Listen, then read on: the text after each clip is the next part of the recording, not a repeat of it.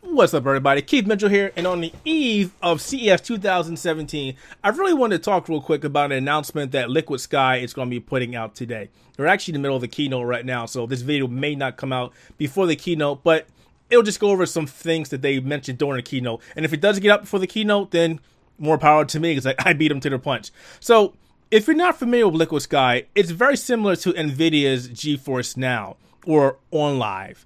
They've actually done a better job, in my opinion, with mitigating the latency issues that you see with most cloud-based gaming services. Now, if you're not familiar with that, go check it out. I'm not going to sit here and go through the entire explanation of what they actually are, because, again, I just want to talk about what's happening with LiquidSky. So, the very first thing is they're actually offering a brand new plan. It's going to be an ad-supported free plan. So, originally, you had to pay as you played. You got a certain amount of credits depending on the tier you signed up for.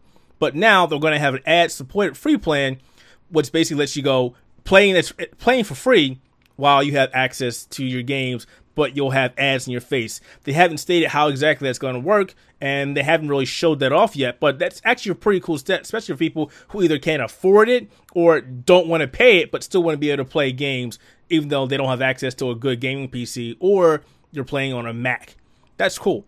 The second announcement, there's quite a few of those announcements. The second announcement is they're upgrading the current existing plan. So I believe it's Gamer and Pro. They're going to double the GPU. So you're going to have more access to more power. You're going to have access to more memory. You're going to have access to more CPU, which is actually pretty cool, because I mentioned to those guys before via email, I didn't think the offerings they gave users were really emulating an actual powerful gaming PC. And I guess a lot of other gamers were saying the same thing because they took it to heart, because that's one of their announcements. More bang for the buck. Existing Gamer and Pro performance plans will double current plans for GPU. The all-elite performance plan for the most discerning gamers will add 4 times the hardware performance previously offered by LiquidSky's beta. Subscribers can now unleash up to 8 gigs of GPU, 32 gigs of RAM, and 12 cores. Now think about that for a second. 8 gigs of GPU VRAM. I believe the Titan X, the new Titan X, is 12. I may be incorrect. And the 1060 is only 6 as well. And the 1070 is either 6 as well. And the GTX 1080 is 8 gigs. So you got 8 gigs, 6 gigs, 6 gigs, and then 12 gigs with Titan X Pascal. If you consider that, look at how much money you're paying there.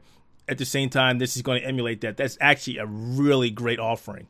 But that's a lot of gigs for VRAM. Not to mention 32 gigs of RAM and 12 cores.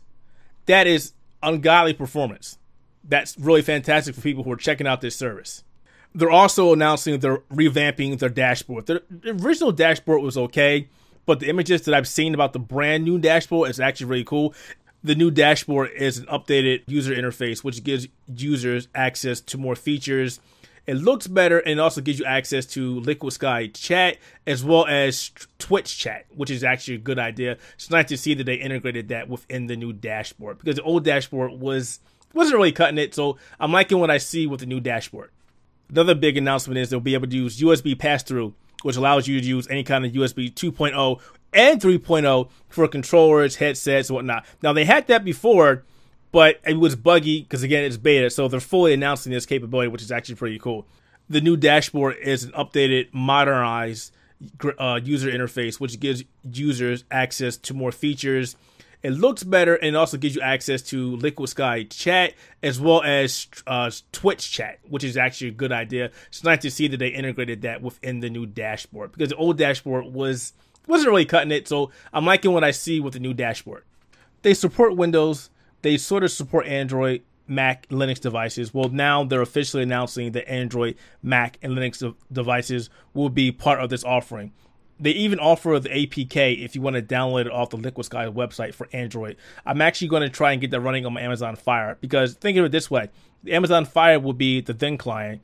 If I can get the APK working on that, I'll be able to play LiquidSky on any TV in my house. I could take that with me out of my house. When I go to events and conventions, I could take that with me, hook it up in the hotel, and assuming we have enough bandwidth via that hotel, or I have to tether it, I can play my games in a hotel room.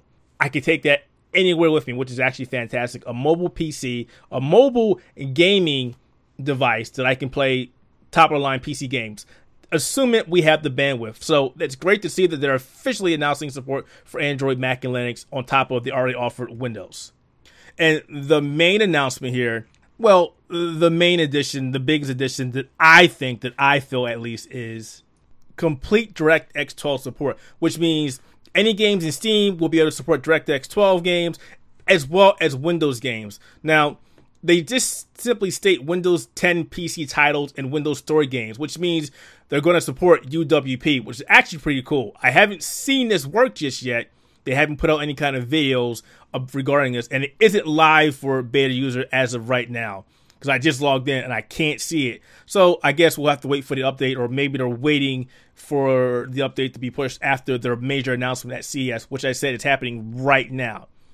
But that's actually really cool. So to recap this, you're getting powerful PC performance, like top-of-the-line PC performance, 8 gigs of VRAM, 32 gigs of RAM, and you're getting access to 12 cores. That is fantastic, guys. That's just like the equivalent of having like an i7 5820K.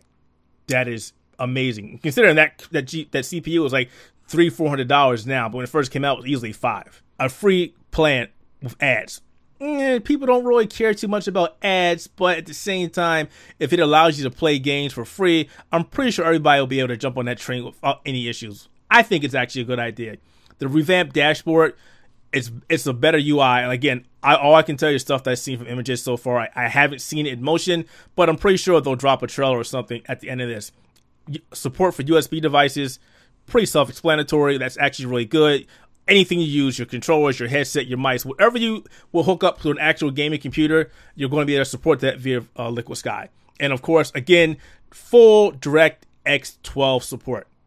Windows UWP, Steam, GOG, EA, whatever DirectX 12 games you have on your PC that you want to play within the cloud, or games you want to buy within the cloud, will be supported on this new service, which is actually really good. So it's nice to see that LiquidSky isn't being left behind, because before, again, there were a lot of complaints that it was perhaps underpowered. And like I said, I voiced my concern regarding that, but it looks like they're making good on that doing this announcement through CES 2017. So hopefully you guys are sticking around and paying attention to that announcement.